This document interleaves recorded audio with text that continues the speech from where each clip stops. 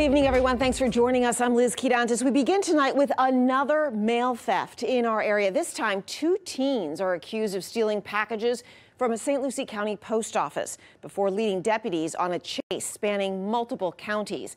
CBS 12's Lucie Ortiz joins us outside the sheriff's office in Fort Pierce with new video of that pursuit and how deputies were able to stop them.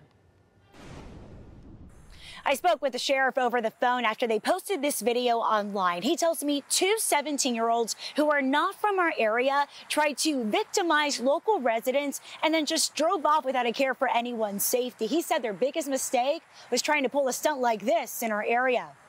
Aerial footage shows a dramatic chase involving 2 mail theft suspects. 2 teens inside a speeding BMW as St. Lucie County deputies tailed them from the Treasure Coast all the way to Osceola County. Sheriff Keith Pearson tells CBS 12 News this happened on Monday.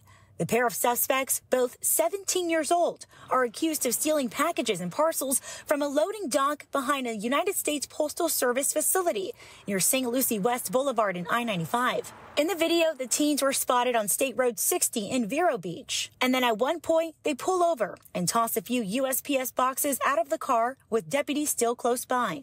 In a social media post, the sheriff explains how the dangerous pursuit ended. Initiating a pursuit in Indian River County that ended in Osceola County with one of our detectives utilizing a pit maneuver. These juveniles now face burglary, theft, fleeing and eluding, amongst other charges.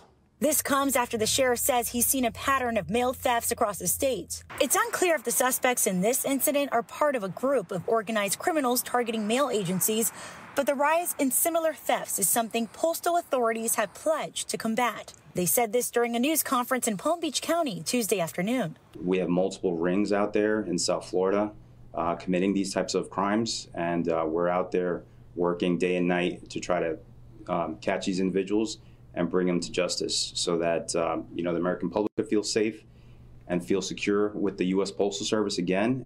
And the sheriff tells me catching criminals that are coming from other parts of the state are typically slim, and he's just glad his deputies were able to make an arrest, thankfully, without any injuries reported. In Fort Pierce, I'm Lucie Ortiz, CBS 12 News. Hi, I'm Lucie County. Click like and subscribe buttons if you want to see more stories like this that impact you.